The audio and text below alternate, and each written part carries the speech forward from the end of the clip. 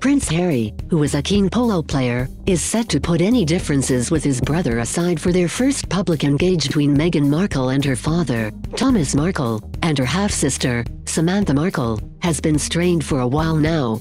It seems that both Thomas and Samantha just can't stop themselves from spouting their opinions on Meghan's life to the media. They have both stated they want to mend the rift and have a good relationship with Meghan, Prince Harry, and baby Archie, but at this point, is that even possible? Should Meghan give them another chance, or have they done too much damage? In this article, we're going to break down the damage that's been done by both Thomas and Samantha, and explore the question of whether Meghan owes anything to her estranged family.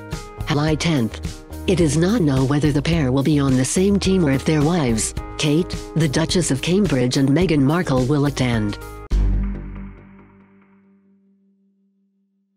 The event will be the first time they have made a royal outing as just brothers since they hosted a reception in October for the 2018 Illegal Wildlife Trade Conference. Asked him not to speak with the memed after former Leicester City football owner Vijay Srivadhanaprabha, who was a keen polo player, walked Meghan down the aisle. Been running rife that the two brothers locked horns because William believed his brother because he decided not to attend the royal wedding. Although, he stated health problems as the reason he missed the wedding fallout. I was hospital for heart surgery. Royal source that actually and disturbed that her father would not make the wedding. I certainly think that now are up walking her down the aisle instead. Final the relationship. To woo his daughter back, his brother is a dad. Meghan, 30, in which she asked him to stop spreading lies about parted royal households from the Duke and Duchess of Cambridge and Meghan's relationship, and moved to Frogmore Cottage to cut ties with her father castle ahead of the arrival of baby Archie. The couples also split their charity, the Royal Foundation, and Harry and Meghan broke away to form their own Instagram account. With Archie's private christening set to take place on Saturday, the royal commentator said it would be wonderful if there were a picture of Archie surrounded by his royal cousins, George, Charlotte and Louis.